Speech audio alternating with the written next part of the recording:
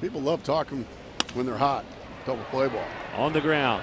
6, 4, 3. He did put in play 2 quick outs. The 7th double play rolled up this year. Good. You can't hide anymore. Breaking ball, ground ball. They'll give up if they can get 2 that run. They do get the double play. 1-0 Kansas City leads it. Again, the curveball, a key pitch in this inning. It's not using the bunt, not this time. Bouncing ball could be 2. They opt not to bunt. It's a 4-6-3 double play. Ned Yost going against what he has done all year long when you look at the numbers anyway. And the Diamondbacks are grateful that he did.